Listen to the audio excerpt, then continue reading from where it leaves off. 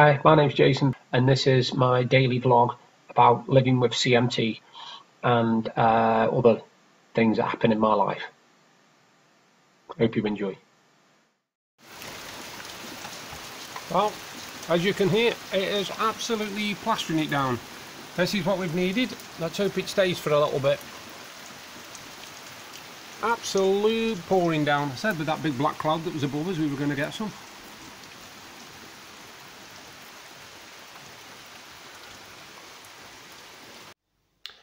A while ago I did one of these videos, and in the video I asked if anybody had suffered any mental problems from having CMT. Not from having CMT, because I know it doesn't cause that, but has anybody really lost themselves? You know, does anybody feel low? Does anybody feel depressed? Does anybody be anxious? The problem I have with a lot of things is sorry, something just come up on my screen. The problem I have with a lot of things is because of the things that I can no longer do, I get very paranoid that when I see people, they're judging me. I think that everybody is looking at me, laughing at me, because when they see me outside walking, they can see I've got problems because I have to use sticks, calipers, etc., etc. And I know that once, obviously, I was able-bodied and I was fine. The problem I have, like I say, is I'm dealing with it, or trying to deal with it, is this anxiety thing. Now, I just wanted to run past you some of the things I've been advised to do in order to get over me stuff. Now, if you've experienced anything like this and you can vouch for it, please leave a comment, please, because I would like to find just one person who can say yes, they've done something positive from this. Some of the exercises I were given in order to help me with my anxiety were to put a straw in my mouth, pinch my nostrils together and breathe as fast as I can until I felt like I was going to choke. Another one, if I'd have been more able-bodied, was run up and down stairs as fast as I can until I feel chest pains. A third one was to wear something tight around my neck that restricted my breathing until I could feel myself choking. I was also supposed to breathe in and out as fast as possible without stopping for 30 to 60 seconds until I felt myself going dizzy or feeling nauseous. Now, I've spoke to a few people about this, even some people who've undergone treatment for anxiety and stress, and not one person has heard of this, and they think it's really, really strange that I was given these instructions.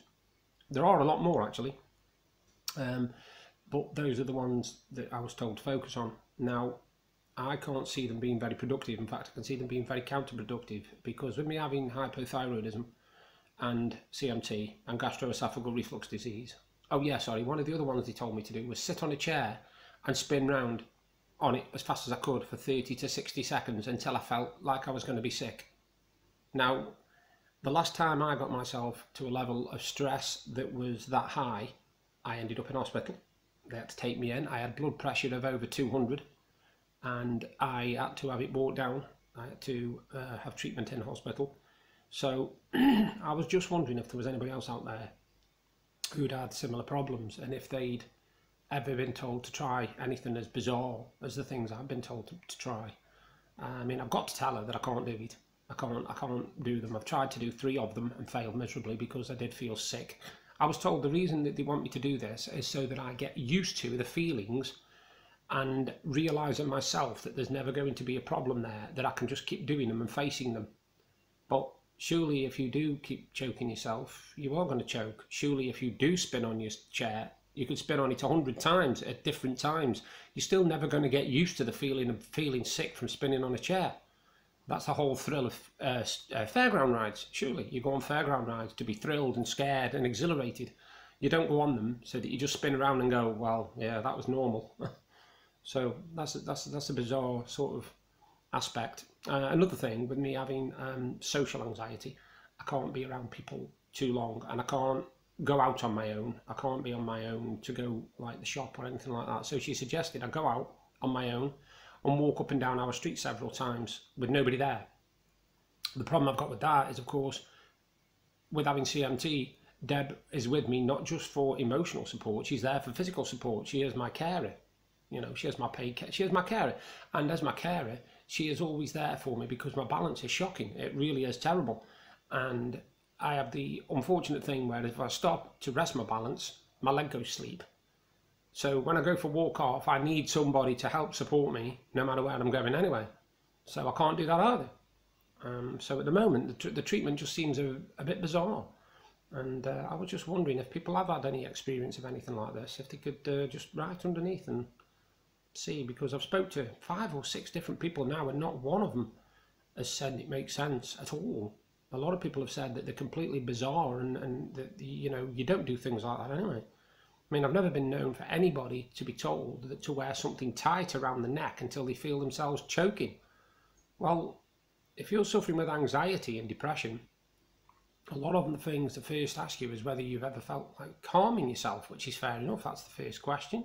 Are you a harmer? Are you a self-harmer? Have you ever felt like taking your life?